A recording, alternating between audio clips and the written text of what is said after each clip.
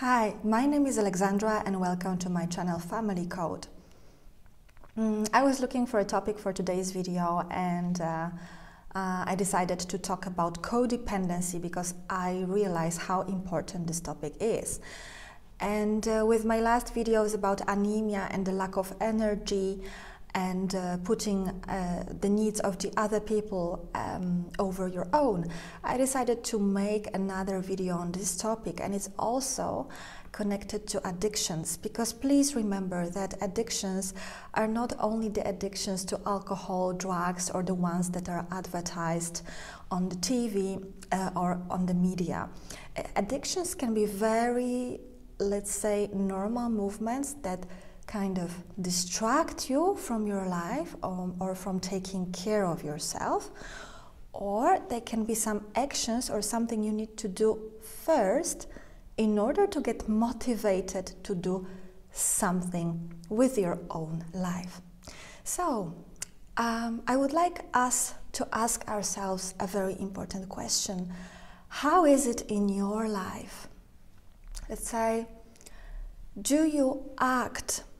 Do you decide out of your own needs, or do you need a certain motivation or a small addiction like a first coffee to do something?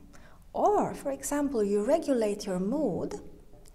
Let's say you woke up, you're not happy, you want to study for your school or additional training that you're doing in order to get a better job, and you have no motivation at all to do that.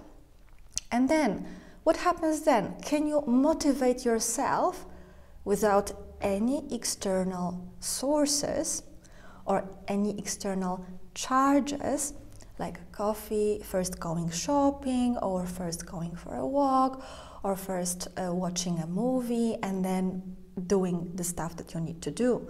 Because if it's the case, then it might be that, imagine you're like a laptop, and then in order to work or to do something or decide, you need to plug yourself into the current. And this current comes not from yourself in this case, but comes from a third party, so to speak, or a third kind of a source of connection, which is usually a small addiction that we do not necessarily consciously see or perceive it as an addiction. Because let's face it, everybody drinks coffee in the morning. I also have my coffee here. But the thing that I want to distinguish here is, can you do something out of your own power, out of your own charge, or do you need external charges? And very often in codependency especially, you need these external charges. I don't mean alcohol here necessarily, but some other things that you constantly do in order to regulate yourself and then to get down to business, to maybe take a decision, to work on yourself, to work on your studies or your passions or whatever your business idea is, or maybe even work on yourself. So in case you have a certain regulator, be it shopping, be it rescuing dogs and cats, which, by the way, is also a means of self-regulation, can be in certain situations if you do it regularly, right? And then you might ask, okay, Alexandra, but where does that all come from?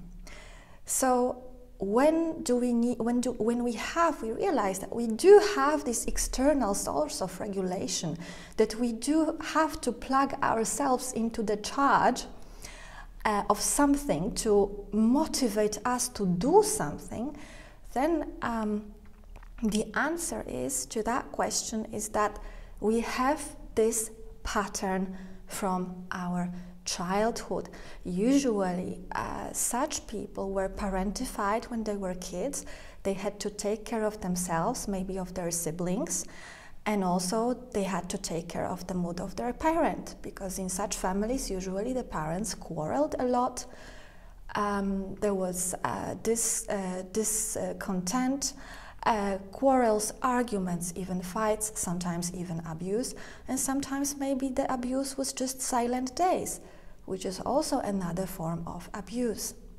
So when you see that, yes, you need to get plugged into an external regulator to motivate yourself, and also beware, I don't like this word motivation because I think it's overused in modern times.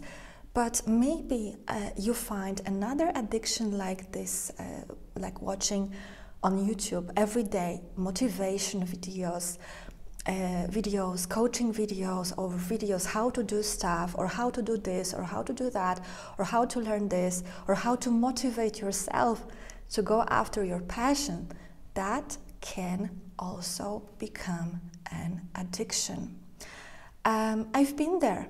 I also had something like this, that I was keeping up with all these videos and watching and watching and watching, but then I did realize that, hey, my life will not change because I'm watching something, or I'm regulating my emotions by watching motivational videos, and then I think, oh yes, I can do it. So again, this is external motivation. And with healthy people, the motivation should come from here, from inside. So the healthy motivation is that when you don't need an external regulator, is that you don't need these small little addictions on the way that motivate you before you get down to work, or before you get down to study, or before you take a decision. Motivation should be when you just decide, okay, I'm gonna do it now.